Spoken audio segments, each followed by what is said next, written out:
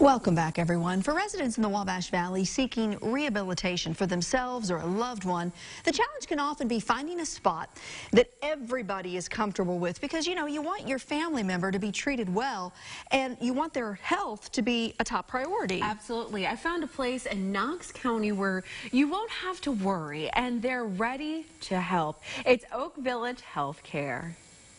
Searching for the best rehabilitation facility can be taxing. At Oak Village Healthcare, they put their best foot forward when taking care of your loved ones. Our motto here is always residents first and employees always.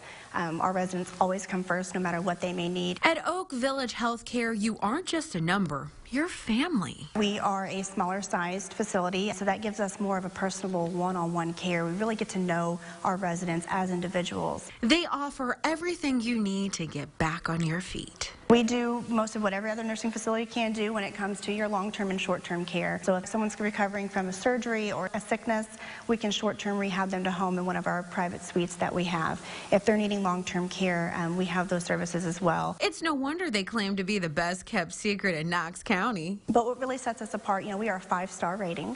So Medicare and Medicaid services, they rate nursing facilities from 1-star to 5-star, and we are a 5-star, and we're very proud of that.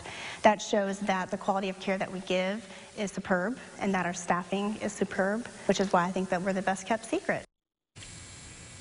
Well, if you want to check out the best kept secret in Knox County, then go. Well, they're located in Oaktown, Indiana. Phone number is there on the screen, or check out their beautiful website. They want me to remind you that they have a great event coming up. It's the Easter egg hunt. It's happening April 13th. They're at the facility from noon to 1. Pictures with the Easter bunny, goodies, and more. And guess what? It's free to the public.